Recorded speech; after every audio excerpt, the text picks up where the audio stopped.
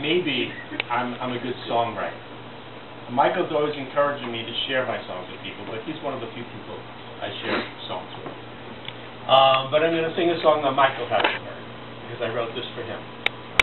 Oh. This is a new song, and I'm going to sing it, and I'm drinking scotch. No. No. So, you can do it. I'm drinking scotch, but I've been thinking about doing this for a long time, and I figured if I don't do it now, it's just never going to happen.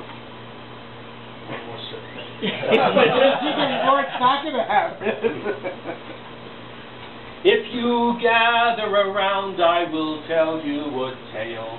Don't worry, it ends happily. Though it took way too long, it was well worth the wait.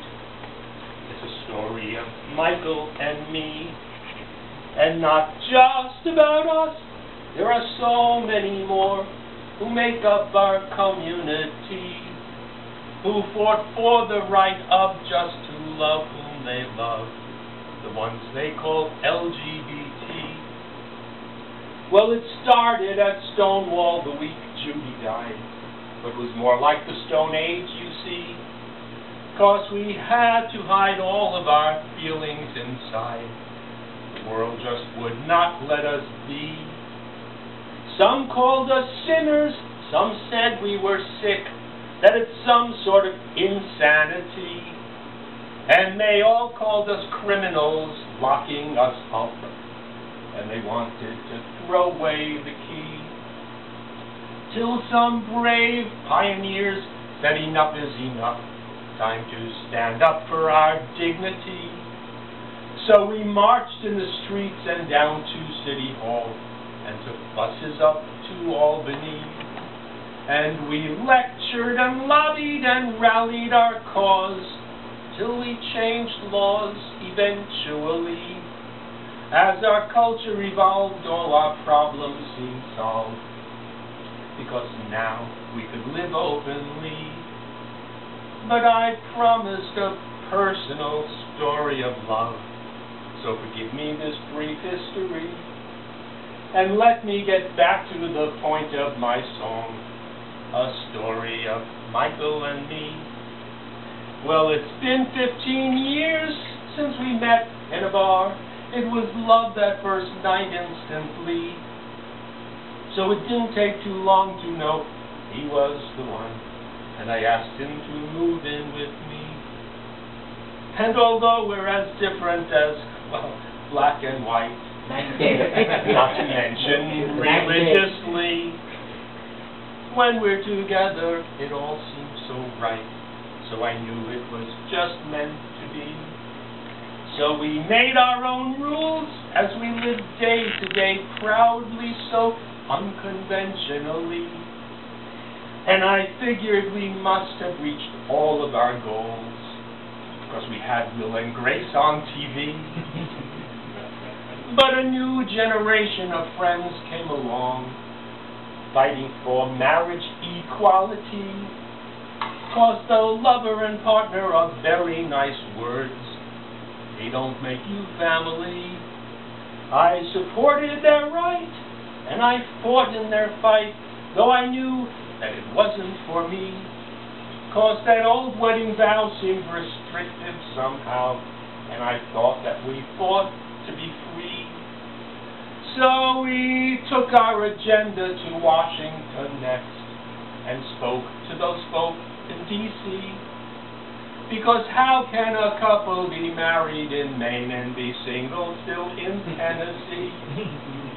Well, the haters came out, and they called us bad names, so to them we said fiddle-dee-dee. 'Cause we knew we were right and continued our fight, till we won a Supreme Court decree.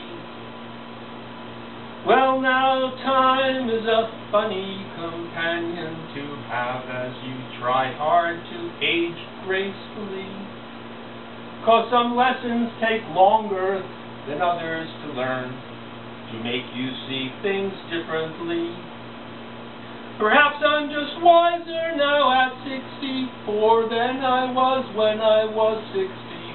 3. But I'm thinking there's something that I like about the sound of gay matrimony. So, Michael, my dear, I have a question to ask as I get down on one bended knee. Will you pledge to be mine for the rest of our life?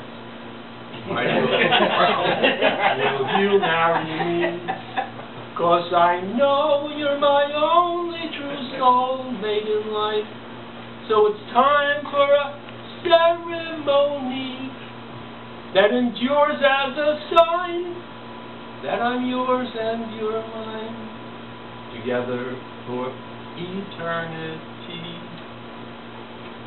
And to those who have listened and liked my new song, both the words and the sweet melody, if you're thinking to borrow it now for yourself, consider it share property. Though I wrote this for Michael, feel free to recycle with the name of your own honeybee. All I ask is that you please give credit where due, 'cause I wrote this for Michael and me.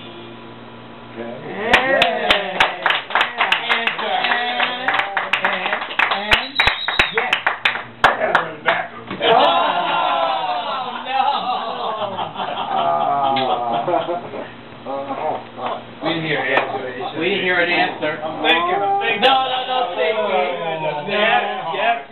Yes. Hooray!